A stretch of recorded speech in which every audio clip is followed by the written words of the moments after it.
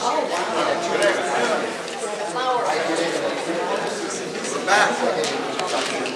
We are back.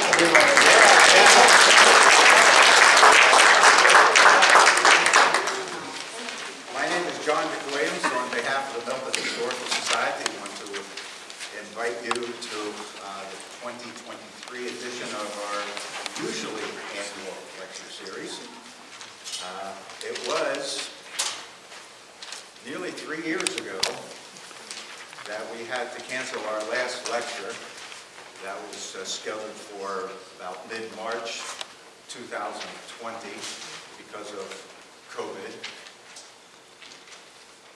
And it's much like we experienced kind of a new normal after those horrific 9/11 attacks 2 decades ago. Here we are again, coming to terms with yet another new normal. I don't know about you, but I'm weary of new normal. About enough of that. But we are excited to be here today. Since our last lecture, we have considered many times resuming this program, but we know we needed to be cautious, we need to be careful. The head had to rule over the heart.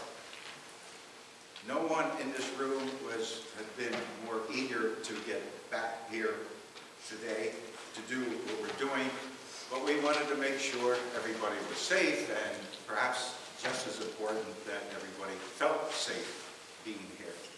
So we thank you for that. As part of our mission to preserve and promote history, we have what we believe is another quality lineup of speakers this year who will inform, enlighten, and even entertain you. As I was organizing my thoughts for it today and thinking about these and past lectures, I was reminded of the diverse topics that we have covered in our relatively short history since we started this in 2017 as part of the bicentennial series, and I know many of you were here for that. We've learned about, since then, the history of Milton's deed, fires, floods, trains, canals, and trolleys, insurance maps, long guns, women of Milton, car crashes, the state's political climate, Civil War barons, and slavery in Pennsylvania, and we even had a visit from Betsy Ross. And we're not done. Next month, you will be able to spend an afternoon with Jackie Kennedy, and if you were here for Betsy 3 years ago, you know that you'll be in for a treat with that presentation. And in March, we'll be taking a tour of many of Pennsylvania's unique and historic covered bridges. I'd like to acknowledge people who helped make this lecture series possible, beginning with the maintenance and IT people here at the high school who set up these chairs and make sure that tech equipment is here for each of our speakers. And also would like to introduce and recognize our new superintendent, Dr. John Bickart, who allows us to use this facility, so if you would mind, take a stand.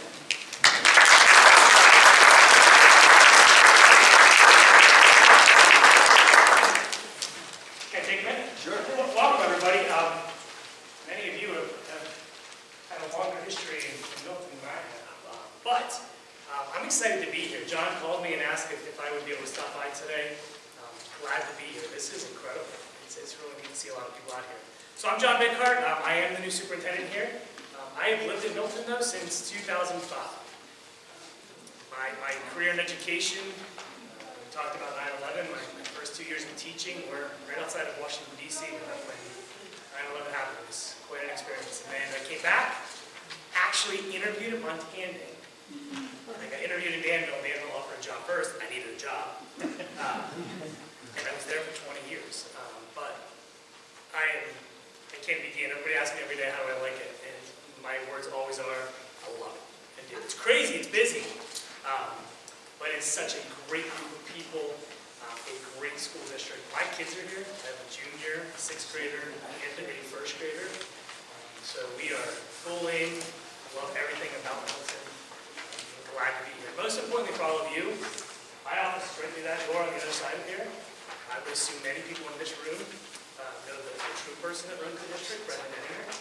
He's my right hand and is a joy to work with every day. If there is ever a time you would like to sit down and talk, meet with me, discuss anything Milton or anything that's on your mind, I am open to that. I enjoy that part of my job. That's how truly you make the hard times better, is connecting and working with people. So please, it's my privilege to be here. I'm so glad we can use the high school to do this. And I look forward to hopefully getting to meet some of you. Some of you I know, but for others, please reach out. I'm glad to sit with you and talk anything about Milton or anything that's of importance to you. We're here to serve the community. So, but again, thank you for having me, and I look forward to today. Thank you.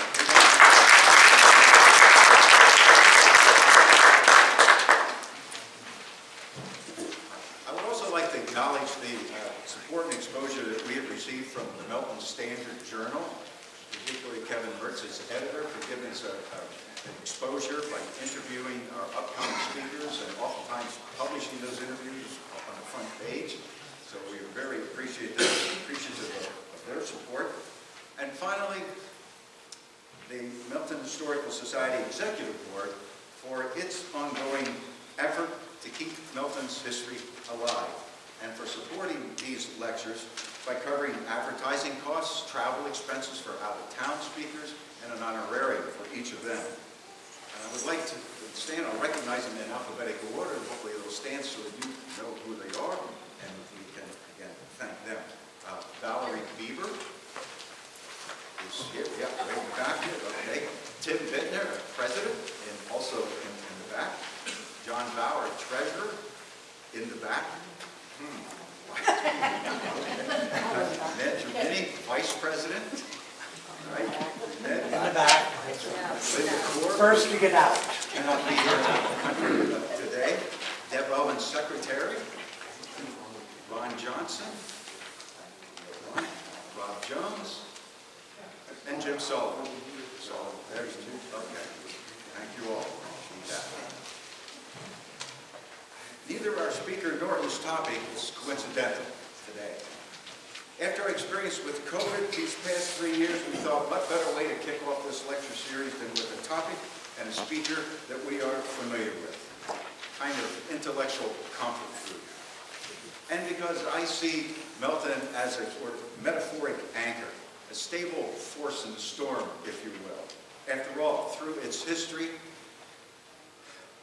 our town has experienced a devastating fire, almost too many life-threatening floods to count, economic displacement, and a deadly virus. But here we are, gathered today in this room. Good for us. I don't know how many times my wife and I have been driving around town and noticed something particular here or there and have wondered about its history, its background, origins, and such, for example, as when was Curtin School raised? And I say to her, well, I'll ask George. Or where did Crystal Martin, our only Miss Pennsylvania, live on Front Street? I say, I'll ask George. Or when was the last street dance on Bound Avenue? No problem, I'll ask George. George, of course, is George Venios, our resident local historian who, as much as anyone, has been committed to preserving and promoting Milton's past.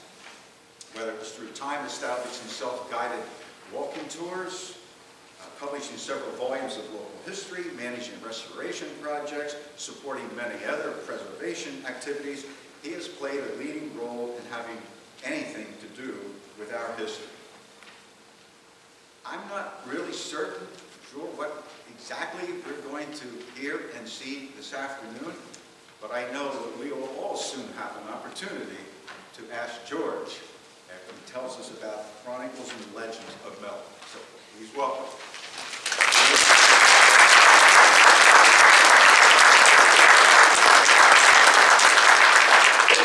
Thank you very much, and thank you, Milton Historical Society, for inviting me today.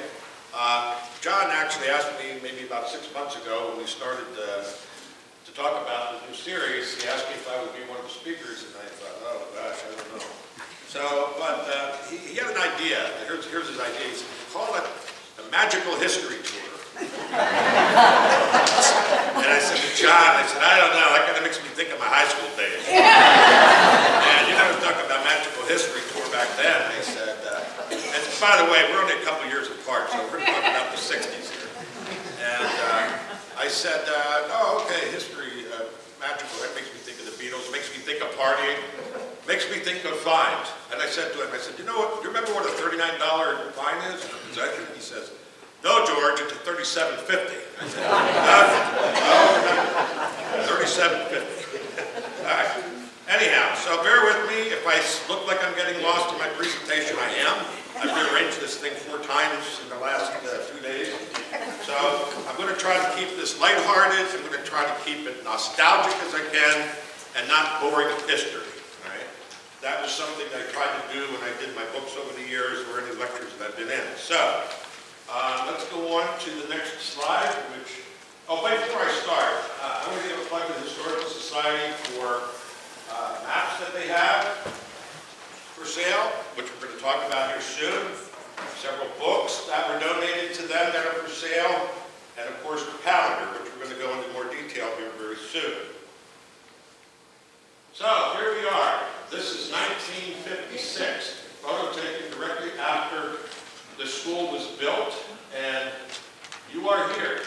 I think most of you who are looking around the room recall that this was an auditorium.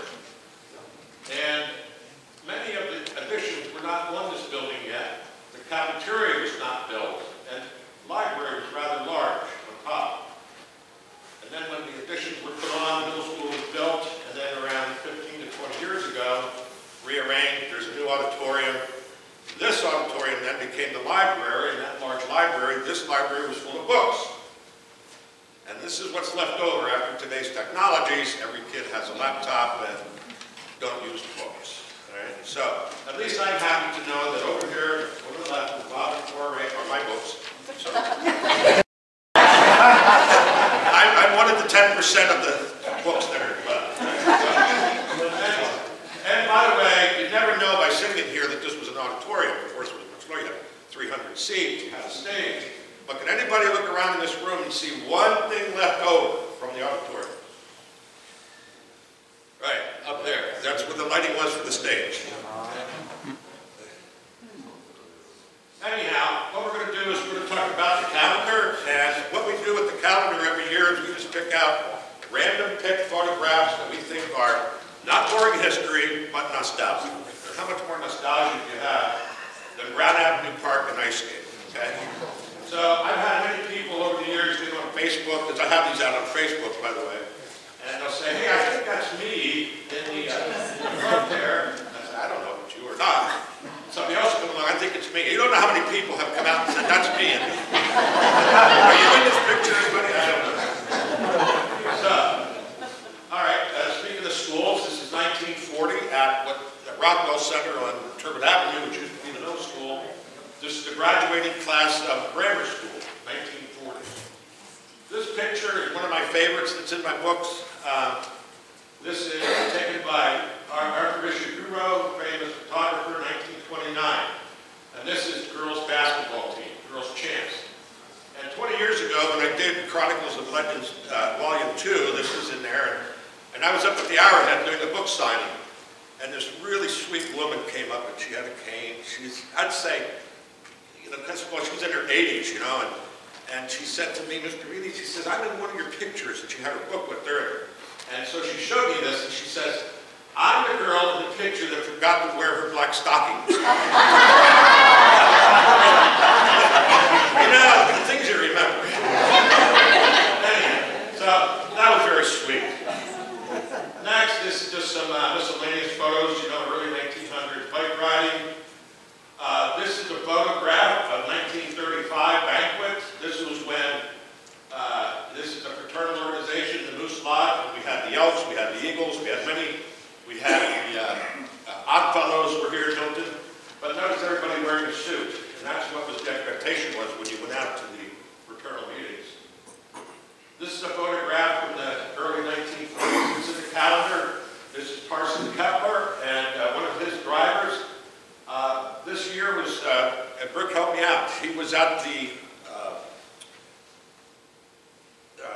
not the fireworks, up at Allenwood, the Allenwood, where they made ammunitions, okay? So he was one of the haulers there. Leisure shoe store, you always walking there, it smelled like shoe polish. This is Harold Sr. and Harold Jr. In this photograph of their airplane. There was an airport here in Milton, I think as most of you know. Small airport for small planes. Another, call this man a legend in our community, John Walgren. This was one of his first stores on South Front Street. Love this photograph. This is where Ghostbusters, I think, got their car. 1959. That is, the one on the left is a 1959 Cadillac, which they did use on Ghostbusters. So, that's a 1960 version there. Many familiar faces there. One on the far right being Ray Rue. And finally, we can't talk about Milton history without bringing up world-famous Chef Hector Boiardi, and this is a picture in front of Acme Markets, where I worked when I was in high school and college. Now it's the CVS store, so I think many of you remember Acme Markets. Okay, what's next? Oh, we're going to talk about the map.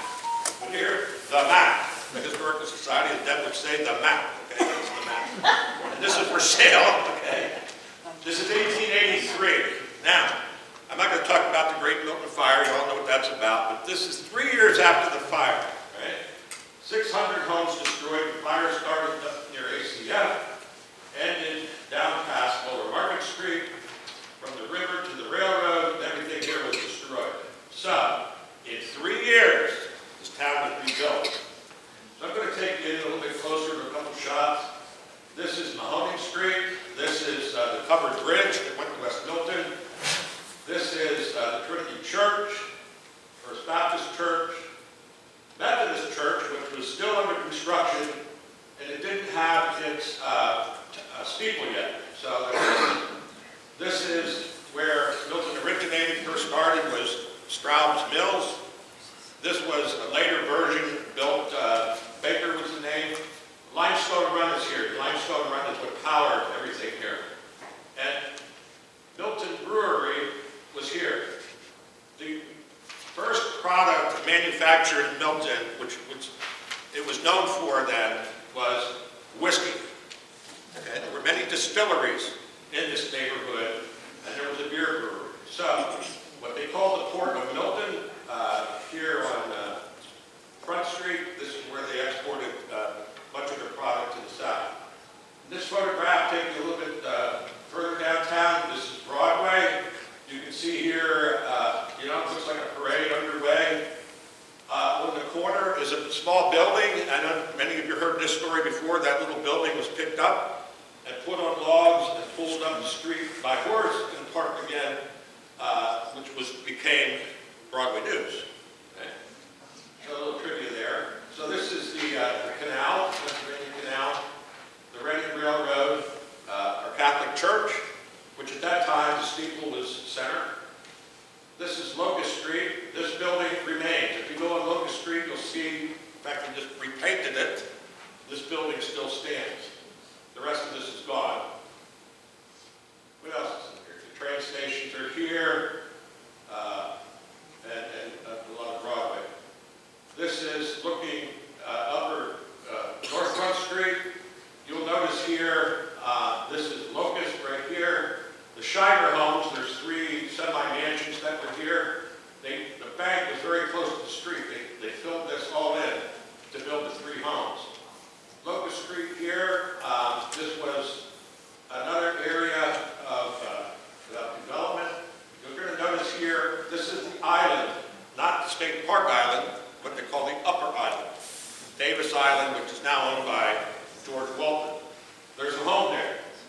There was not much of a development there, but there was a home there. And when the Shimers built their homes here, they had a cable that crossed there, and they built tennis courts over there for their family. So, a little bit of trivia there for you. And taking further north, here's the canal. This is what they call the basin, the Great Basin that fed. They brought lumber down, from the Williamsport, the boom, to Klinger Lumber. Klinger Lumber at that time was a manufacturer. They made doors, they made windows, they made all kinds of products. They say built in 1880 from lumber from clear lumber. Also, the lumber fed the ACF when they made the tank cars in wood. And you'll see the one that we have downtown. Thank you, Historical Society, for getting that. Here is Lincoln Street School. This is Lincoln Street. Here's some trivia for you. If you go on 4th Street, and if you get into a dead end here because you're running into an ACF building, actually, that was a road that crossed the canal over a bridge. This is the front of Milton Cemetery. If you go up to Milton Cemetery, you'll see that this is the front of the cemetery. Golf Course Road is back here, and it does actually look, when you drive by, it's the back of the cemetery. The front of the cemetery's main entrance was here. I can't blow this up, but there's a gazebo right here. This was very ornate in here. So after you're done today, the weather's nice. Go up there and see what you see. That's what I've been there many times out here. So now we're going to talk about Chronicles and Legends of Milton. These are books I wrote back in 2002, 2003. Basically, I don't know when I got the urge to do this. I'm not a historian, I'm an engineer. But I just had this passion for wanting to understand Milton history. And then I'm going to go on to, the book was dedicated to my parents. My parents came here from Greece. They were Greek immigrants. They were very proud to be Americans, and I dedicated it to them for coming here to live the American dream. The book is also a memory of William Hastings, Fred Hastings, and Charlie Johnson. Charlie Johnson took over as editor of the Standard after Fred Hastings. Now, this is a very important part here because what I'm going to talk about for the rest of this lecture is going to be a lot of light humor from Fred Hastings, okay? So, anyhow, at the acknowledgments here, I thank the Standard Journal, I thank the Historical Society. I had Nancy Minnick help me with publishing. I had Bill Rauch, Ray Leeser, Homer Folk, a number of different folks. Again, thank you very much. Here's a table of contents for Volume 1. We talk about early Milton history, the Great Milton Fire, major businesses, and so on. We talk about downtown, Agnes Mud. And then in Volume 2, it's kind of like everything that was left on the the leftovers from 1, I put into 2, so it's more of a backfill, if you will. But I came across working with Kate Hastings. I think most people know who Kate is, Dr. Kate Hastings, professor at Susquehanna University, but her father, Bill Hastings, and her uncle Fred, of course, owned the Standard Journal. Well, now called the Standard Journal. It was the Milton Evening Standard. Okay. Anyhow, so what we're going to do is we're going to go into the last couple words in Volume 1, which segues into the first couple words in Volume 2. First, this is one of the last paragraphs in Volume 1. We're talking about Milton Historical Society. I don't expect anybody to read these, by the way. Vision's not that good. Milton Historical Society is an outgrowth of West Branch Canal Society, founded by Dr. Sidney Davis II. The Society's museum, the Cameron House, located on River Road, Milton, was opened to the public on December 13th, 1981. The historic landmark is named for James Cameron, who once owned the Federal-style farmhouse in the mid-19th century. When the Cameron House was acquired by the Society, it was almost in its original state.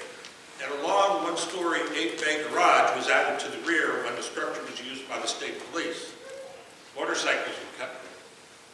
The house is a 2-story brick building with finished attic and many spacious rooms. Nearly half an acre surrounds the house. William P. Hastings, publisher, said, over the years, many contributions and fundraising events helped restore the structure. Most significant, however, was the initial acquisition of the Cameron House that was purchased and donated to the Milton Historical Society by the Standard Printing Company. William P. Hastings, publisher of the Standard, is proud to be a part of providing a focal point of the roots and the traditions of our community and of its historical treasures that we otherwise be dissipated or lost to posterity forever. The building itself is only a nucleus.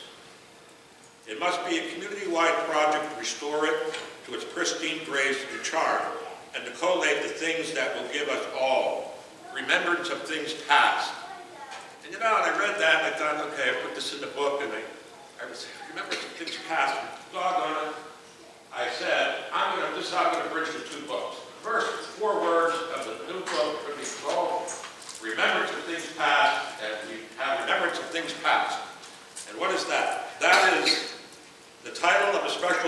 of articles appearing in the Milton Standard written by Fred G. Charles Hastings, editor of the Standard from 1910 to 1956.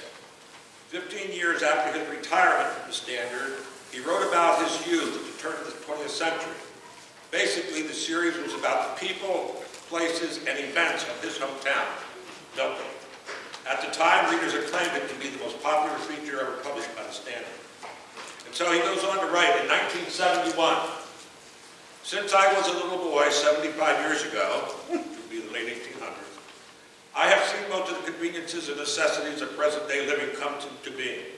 Many of these things teenager boy today takes for granted and probably believes always existed. I have watched the airplane, radio, and TV since their beginning, and have seen the automobile and telephone develop from devices for the very wealthy to become something a part of every day. And so, a little blow up here, this is Fred Hastings at his office at the Standard on Arch Street, 1940, and he was the editor from 1910 to 1956, and this is 1940 photograph. By the way, anybody know where this is? This is the second location of the Standard. The first location was on Broadway, number 9 Broadway, I believe. Look familiar? This is the Stettler Hotel bar room, which is now Speeding's. That's where the Standard was before it is where it is now. Anyhow, so we're going to go on to talk about, I was planning to do a lot of reading. I think I'm going to not read as much as what I thought I was going to originally, but here what we're going to talk about is transportation between Lewisburg, Milton, and Watsontown for the L, M, and W trolley line.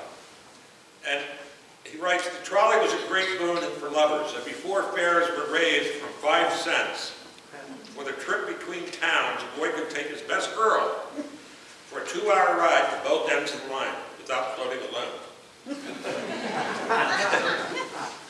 And he says, as dancing and gained popularity and favor, when it looked as though dancing at the park was going to last forever, it was open to the public with great fanfare, and Frisky Winterback and his 6-piece orchestra played almost every night.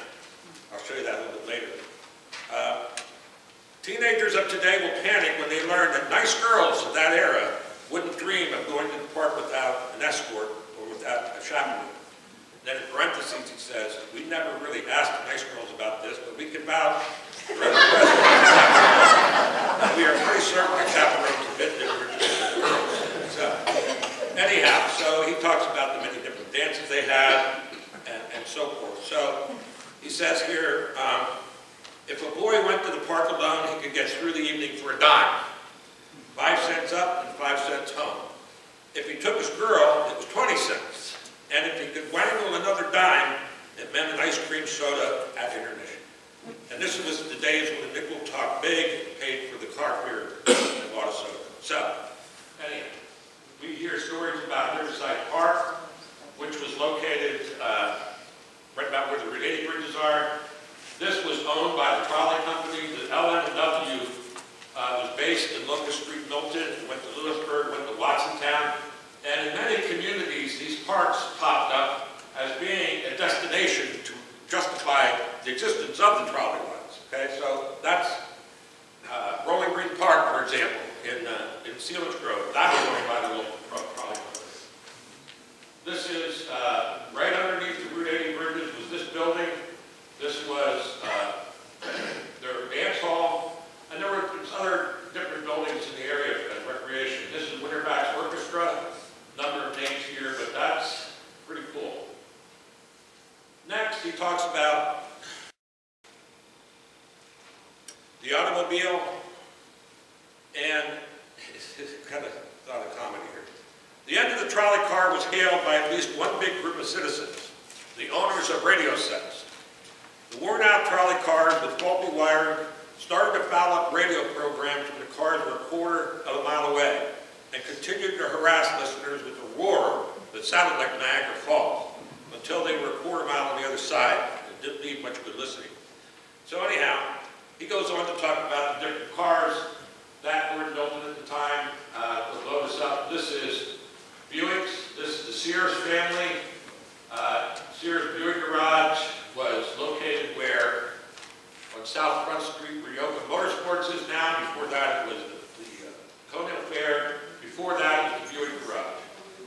On the following page, this is Cover's Garage, Ford Motor Cars. This building was originally the National Guard station, armory, excuse me. And this would be Upper Market Street. In front of here, over this area, would be Charlene's Pedal Talk. So that building is no longer there. It's an empty lot now. Next, he goes on to talk about,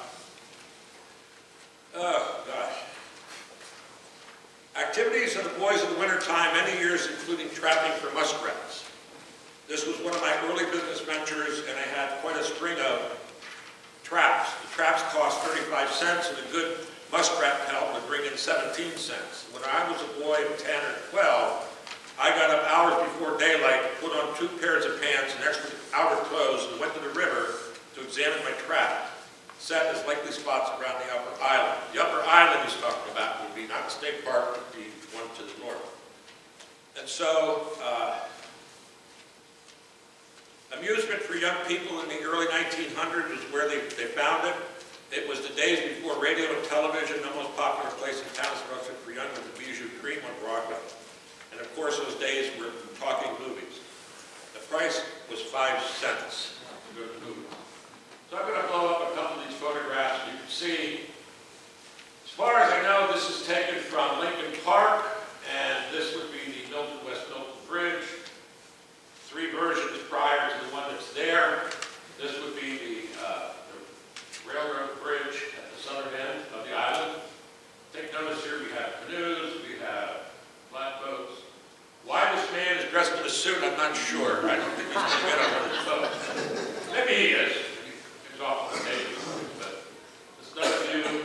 This is the ready line on coming from West Milton to Milton. In the background, you can see the Methodist Church, and this would be the Baptist Church on Center Street.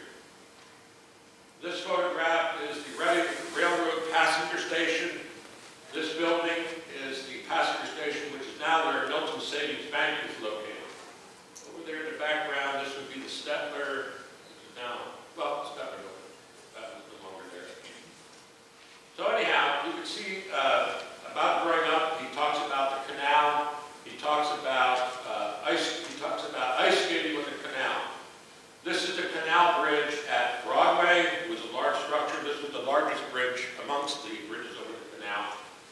Young ladies here, and again, I see this on Facebook, and you see all these 101 wisecracks. And so some women were really admiring this woman's corset. Wow. So anyhow, this is before the days of plows and snowblowers. This is early 1900s. Now, I don't think you could hook your horse up too good right there. It's probably feet of snow. But there was snow then.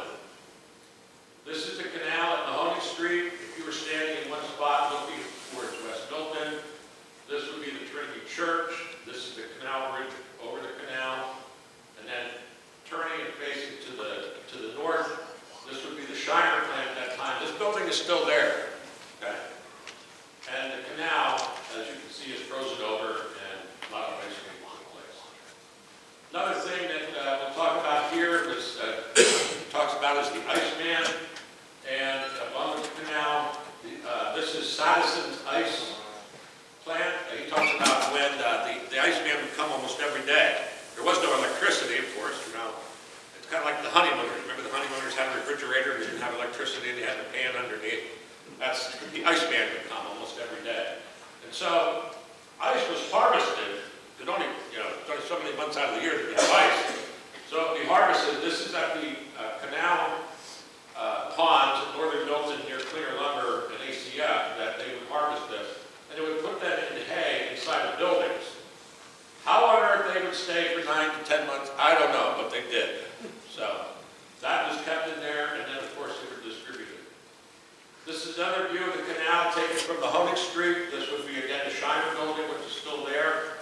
And you can see all the way up from the Honig Street up towards crossing Race, crossing Center, crossing Broadway, and then up through. This is down near the Conagra plant, Lower Market Street, Strine Brothers. We had shipbuilding here in Milton. Finally, taken, they say it's the last canal boat leaving Milton in 1904.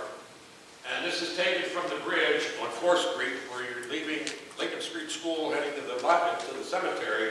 That photograph is taken there looking south. This would be the canal basin, this is the canal. Canal boats, of course, you know, drawn by you.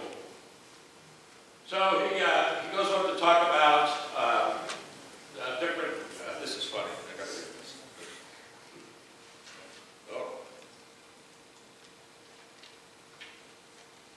One of the proudest moments of my life was when I probably was in my early 20s, and I was named the representative of the First Ward of Milton Borough Council. One of the 3 members representing the ward had resigned, and his successor was to be elected at the next council meeting. I was there to cover the meeting for the Standard, and during the discussion, Mr. George Scheimer, member of 2nd Ward, said, "There's a young man here who would make a great member. I move we elect him." He says, "And I was a councilman." So, at the time, the chairman of the fire committee in the council was chief of the fire department, and I inherited that job, serving as fire chief for a number of years. I remember one night there was a bad fire in the southeast section of Milton. We had to pump water from down the hill a block away. By the time the fire was out, most of us were soaked to the skin, and the temperature was below 0. When I went home about daylight, my clothes were frozen stiff. 2 days later, I had tonsillitis and the quinsy. The late Kenneth Wisher, immediate past president, who served well in the capacity for many years, never would quite believe I ever was chief of the Milton Fire Department. He said, "You, chief of the fire department? Never," he would say. And I never could find anyone who remembers that. So, and then, oh God, he's so funny. Next, we're going to talk about something else that they did at the Standard.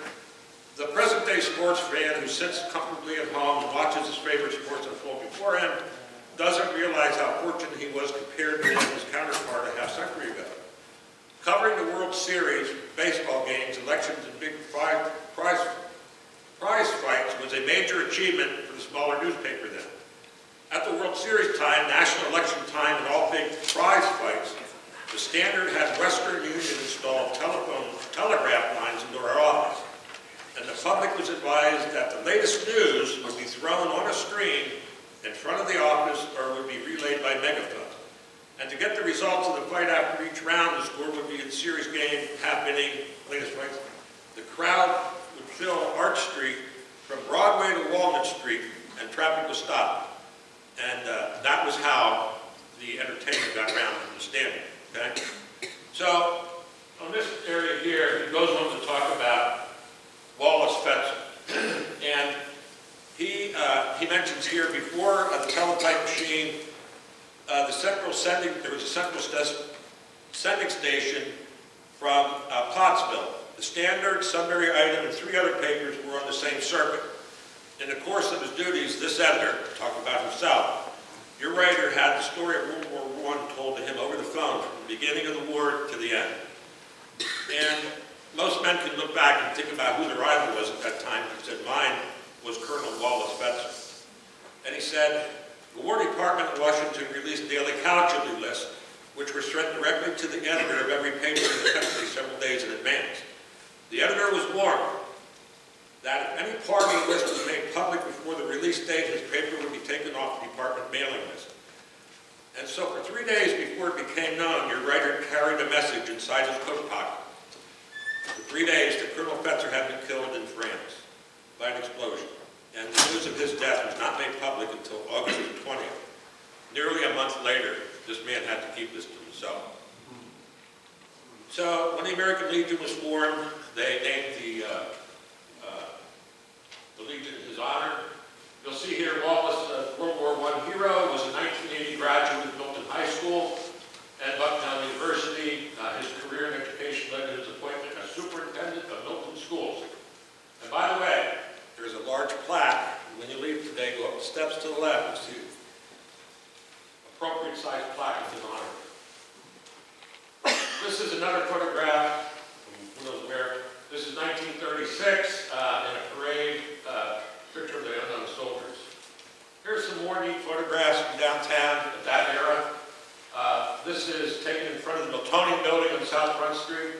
I don't know who they contracted to do these things, but whenever you see these big parade photographs, anywhere in Milton especially, they would have these large decorations. This was the welcome from somebody for something, I don't know. This says up here, IOF, this would be the Oddfellows Hall, some kind of celebration for them. This is looking from Center Street north. This is South Front Street. This is the YMCA building at that time, all decorated up. And here you can see, this is pretty cool, this is the emergency exit system. There was a rail across the top of the building with a ladder. This ladder went up and down, right? And then the ladder you would roll wherever you wanted to go. So I don't know if you're down here and you're on fire, the ladder's there. I'm not sure what to do. That ladder is expected to go from one end to the other. So, by the way, the YMCA was originally across the street where Tastecraft is now. They bought this was a hotel, Broadway House Hotel, and they demolished about almost over half of this building and severed it right here. And that's when they built the pool in 1930. This is a photograph of Prosser Brothers store near Mahoney Street.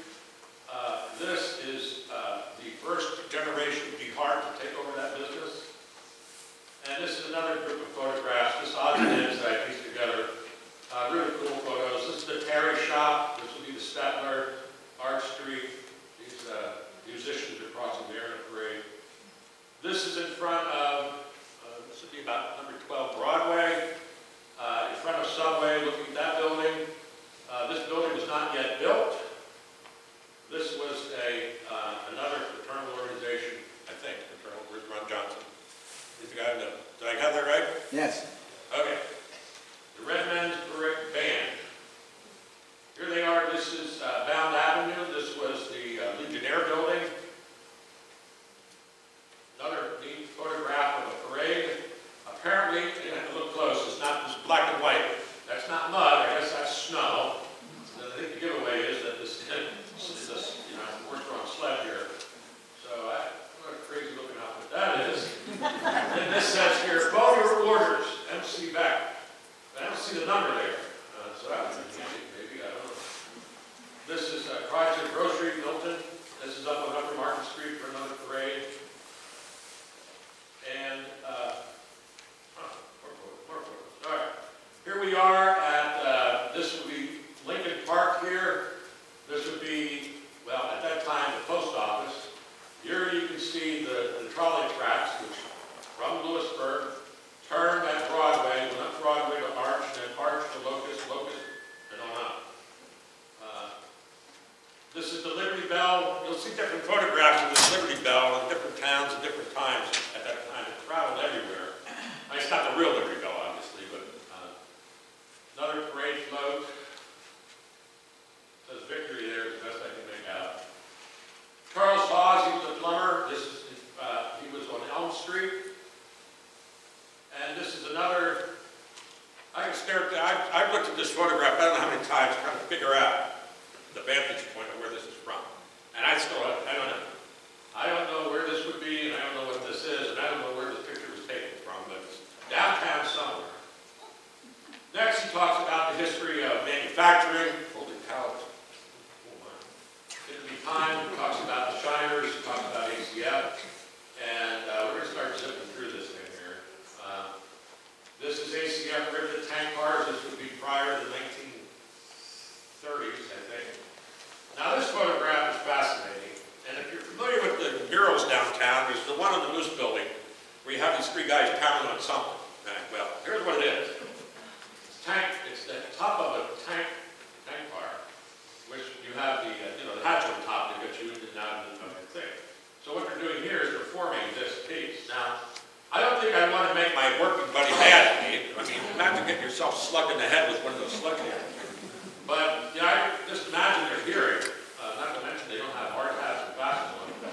That must have been a loud job. Look how flat their hammers are. Anyhow. So, he goes on to talk about the hotels in Milton, the Hotel Hague. I can remember sitting at the seal test across the street back in the 60s and looking up, and it was like a pinkish brown at the top, but the hotel, it was blank up here. And I don't know why I remember this, but I do. So they removed Hotel Hay and it came under different names. And for those of you who are not, that's where M&T Bank is now.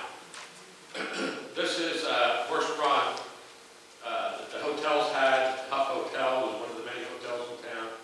And then he goes on to talk about the Range Open Fair. And you know where that was? That was in northern town where the driving range is, golf driving range. Different photos from there. And so, I timed this just about right.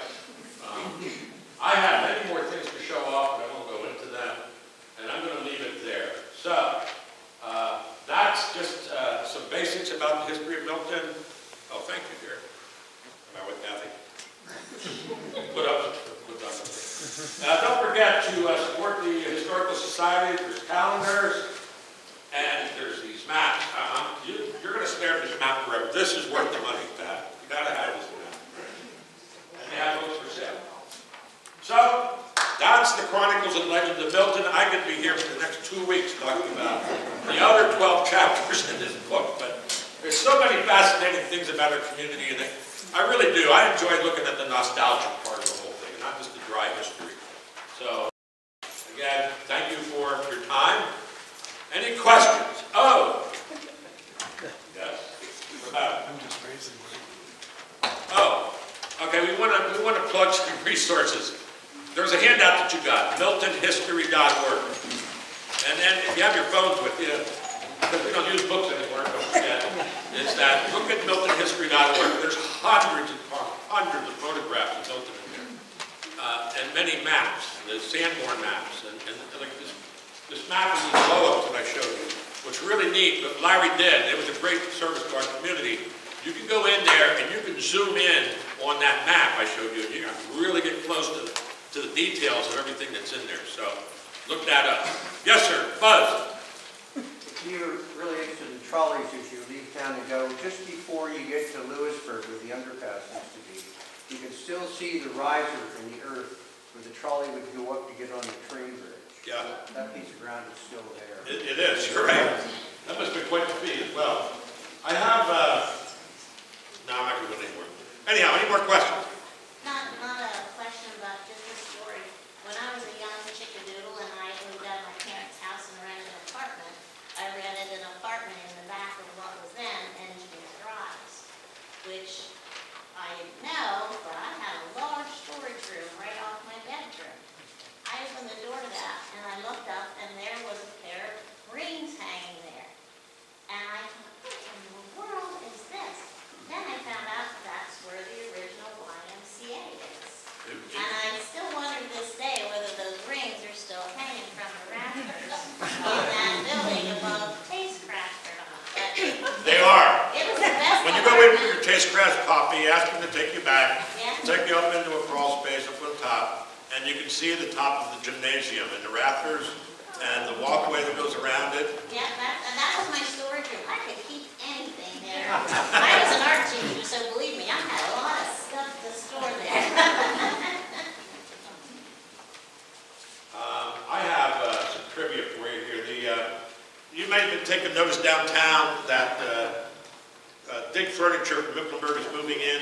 The Time Organization has entered into a creative lease on that whole block, more or less, through some grants that we received. We're in the process of buying everything, but we've already started to gut the exterior of it, and we took off the front of the J.J. Newberry's and the Grants store we put on in 1965. We tore that off. We found all kinds of stuff. And then next to what used to be the library, which is now the art bank, hey, we tore the front of that off. We found this beautiful mosaic tile. I mean, really, this stuff is all over downtown. We're doing everything we can to restore our community the way it was. So anything you can do to help us with that, we would greatly appreciate it. Yes, sir. George. Hi, Mike. Hi. Most towns have one Market Street. What's the deal with Upper and Lower Market Street and why there? Okay, I can tell you that. If you look at your handout I gave you, you'll see that there was Andrew Stroud bought in 1790 a piece of 125 acres from the Turbot estate, all right? That was at Broadway. So his lot was from Broadway to Ferry Lane, 125 acres. North of that Broadway was Black, James Black. He was a Sunbury investor. He bought another 100-some acres from the Turbot estate. And so there was Lower Milton and there was Upper Milton. And if you look at these older maps, and I'm not going to bore you with that again, but if you look at these maps, Lower Milton had a 1st Street, 2nd Street, 3rd Street, and Upper Milton had a 1st Street, 2nd Street, and they had Market Street. So I think it was maybe in the late 1800s, the Borough Council renamed a lot of the streets, all right? I think Garfield Avenue, as we know it now, was 3rd Street. And then, oh, I know. What we know as Arch Street, north of Broadway, was, Black called that Front Street. He called Front Street Water Street. And then Stroud, his Front Street was called Front Street. All right? That was really crazy mixed up. But if you take notice, if you go from Broadway south, the layout of the streets are totally different than they are from the layout of Broadway to the north. Now, I'll give James Black credit. He laid his town out in a grid, okay? Whereas if you go downtown, you know, south of Broadway, it's, you know, streets are all over the place. But that's the explanation for that. Yes. What was saying about the orchestra that played? I misunderstand. 60-piece orchestra, and were they all local Milton people? I think they were all local Milton people, and yes, they were. You know, in many different things I've read, they're apparently pretty popular. Yeah. Oh yes, John. John Marr might be able to answer this. One of those ice wagons that were in the picture, 40 years ago, was still sitting in a barn out at Limestoneville. Ed Reister's barn. I stacked hay in there, and there was one of the Milton ice wagons. I would guess it's still there. I don't know. You should buy it, John, and restore it. No, I got no room at the end. No room at the end. Come on, John. Come on. Michelle. Yes. Hi. You do know that you own, the society owns the ice fishing equipment from the Strasser, the, Stroud? no, Sadison? Sadison family. Oh, I didn't know that. Where's Ron? It Ron? was We used, have about 25 pieces. Oh, okay. All right. Well, that's very nice to know. it was used as the first exhibit at the Packwood House Museum in Lewisburg. I see. When it was first opened. David Dunn was the curator there, and he set up a display using that equipment. Interesting. You Thank own you. that. You Okay. bought, that was given to the society. Thank you. Yeah. Yes. Yeah. Have an ice wagon to go with it. here today for a reason. What if he told me he was here for a reason? What is your reason? Over the last year and a half, I published 3 books on my life, which also pertain to our town. I graduated in 2006, the same year your daughter graduated. Okay. And that in 2006, Pluto left our solar system. Okay. Last year, I'm not sure if many of you know, Pluto came back into our solar system. And I took photos in the last year and a half, I think 8,000 or more, not only of our town, but also of Pluto as well. I see. Before I knew it was even Pluto. Okay. So I'm here for a reason. Oh, good for you. Well, you should put your 8,000 photos out there on mine. They are, but here's the kicker. Yes. I came here today because I knew there were a lot of important people in this room, including yourself, that a lot of people that I've been explaining my story to, they think I'm crazy. So, again, I just needed to connect with more of the right people who understand. That's okay. Very good. Thank you for bringing that up. Anybody else? Yes. George, I got the picture of the south photo of Brown Avenue skating pond, but Yes. down Brown Avenue Hill. How did that come to be, and how long was that in existence? The park, Grand Avenue Park. All right, let me get my... The skating in particular. Yeah, 1948, I believe, Milton established the playground program throughout the community. Homer Folk was a part of that. Bob Iser was a part of that. And so that was when they started the playground program. Lincoln Street School had one. If you remember, we had one at Marshall Park, Brown Avenue Park, Pollock School. And they would rotate, you know, the parks, so during the summer.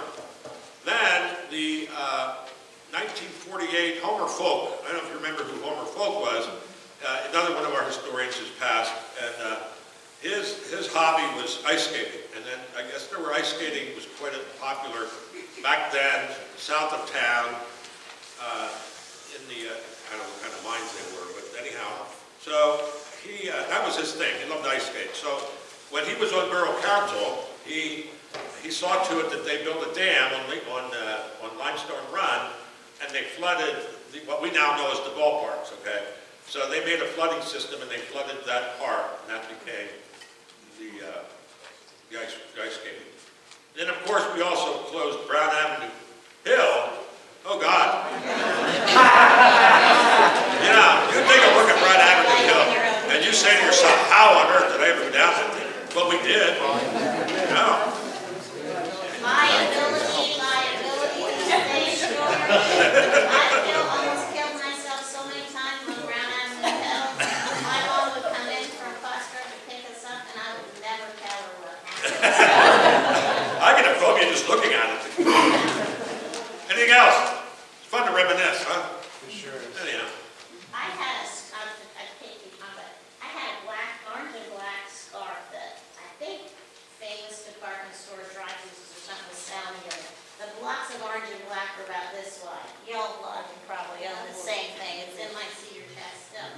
But Mom took me in to skate at Brown Avenue, and I had that scarf on. She bought one for my brother and sister and I. We were all proud of Milton Black Panthers, you know. Wore my scarf. I wore it to ice skate, and it was this long. We played crack the whip with it, and when I came home, it was twice as long. My mom was so peeved at me, and I remember she said, "What the heck happened to your scarf?" And I don't even think she said heck, you know. And I said, "Well, we played crack the whip with it." She was all stretched out, and the big thing all the way home was, take it upstairs, put it in your room, and don't tell your dad what happened with it, because those 3 scarves cost us a lot of money. She mentioned the famous Dreyfus, right? Yeah. Famous department store, the Levitons, and they had Buffy the dog. Remember Buffy the dog? And then you go into Dreyfus, and John and I laugh at this all the time. And Mr. Dreyfus, you go in, and he kind of kept it dark in there, but if you wanted to go to the back of the store to go look at the pants on the table, you could turn the lights on as he went. And as you left, you could turn the lights on. Those are the days. All right, that's it. I have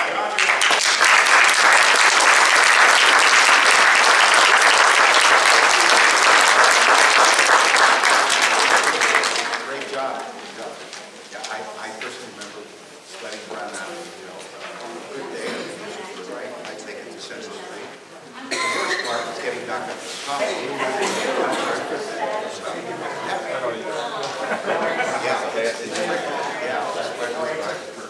Thank you so much for coming today. 4 weeks from today is our second lecture, and that will be afternoon with the American Time, Dr. Kennedy. And this would be the same person. How many of you are here for Betsy, Ross? Okay, well, you pretty much know what to expect then. And I don't think you're going to be disappointed with her performance / interpretation. February 12th, I believe that is. Good to see you. Okay. Thank you so much for coming.